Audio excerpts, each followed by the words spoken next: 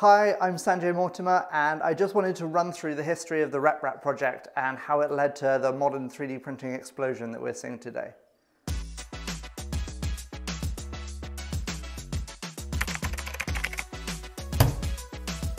So the RepRap project was developed as a part of a University of Bath initiative by a professor called Adrian Bowyer.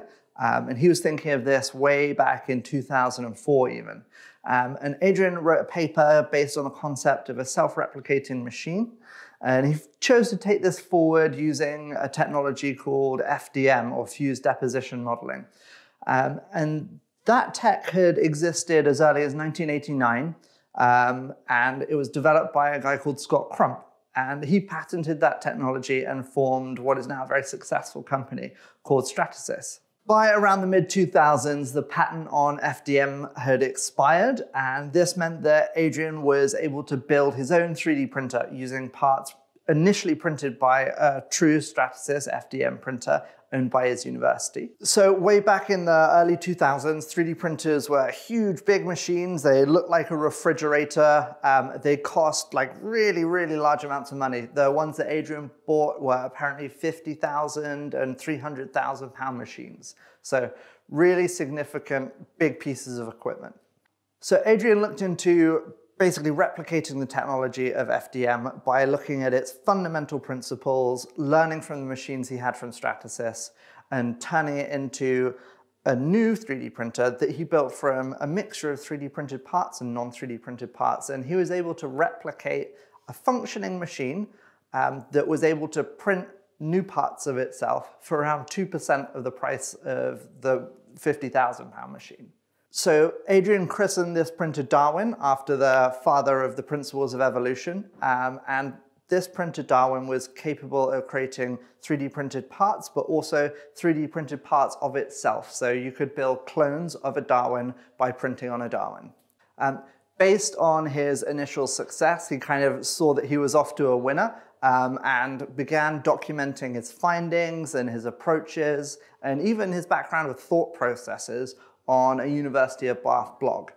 And he decided to make the entire source of the RepRap project fully open source, essentially giving free rein to anyone to use, build, or profit from that work.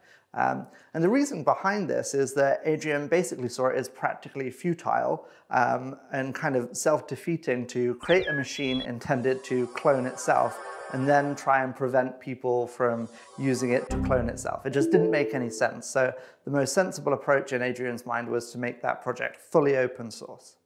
So initial interest in RepRap was kind of slow, and Adrian quotes that within the first 3 years, there are only 4 RepRaps.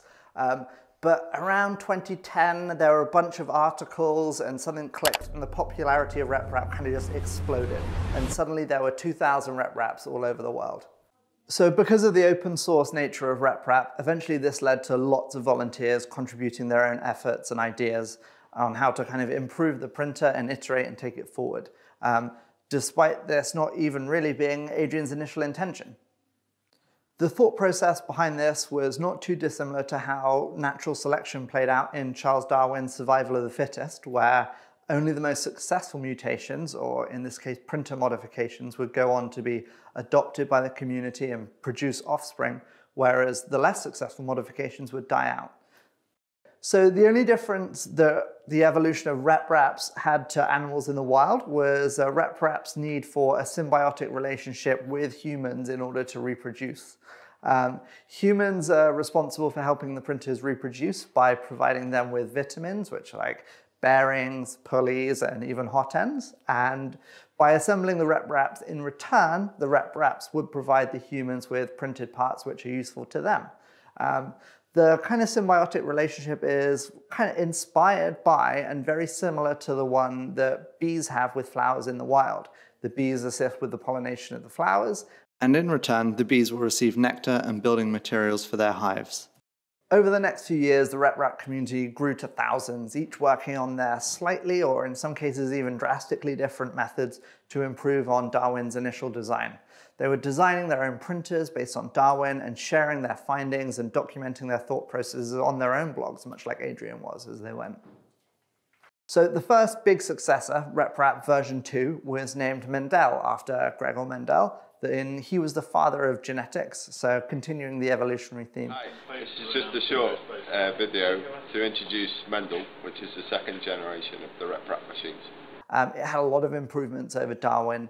Its design was lighter, it had a larger build volume, and it was much simpler to assemble. So the Mendel design was later mutated to become the now famous Prusa Mendel, which is how Joe Prusa got started in the 3D printing world. The Prusa Mendel simplified a lot of aspects of the Mendel's build process, with a focus on making it cheaper and easier to build, and with a lot less fasteners, which, as you'll know if you ever built an original Mendel, is a big improvement.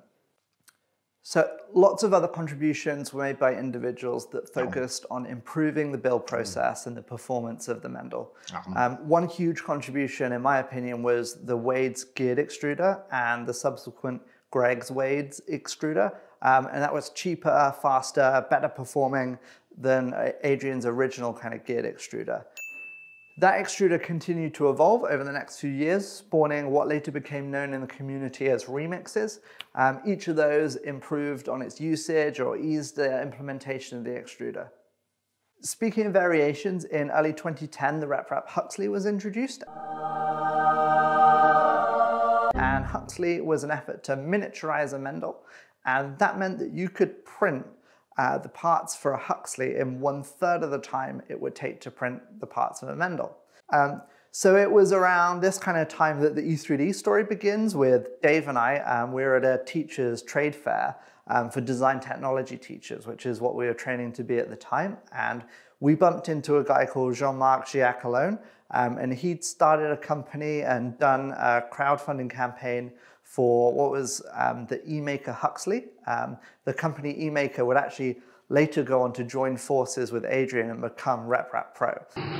Hello, my name's Adrian Bowyer. I'm the person who invented the RepRap machine and started the RepRap project a few years ago. And this is Jean-Marc, and I'm the founder of eMaker. We've now got together to form a joint company called RepRap Pro in order to take that machine, develop it further, and ship 100 more of them for Christmas. The printer we bought was an eMaker Huxley. I think it was serial number 93.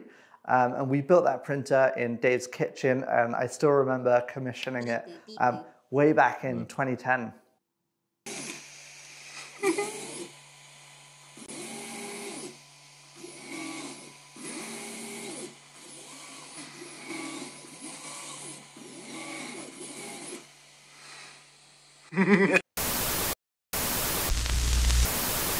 So in all honesty, this video was meant to be for Makerfaire Malta, and we were supposed to have the more recent history of RepRap displayed as a kind of story on our stand.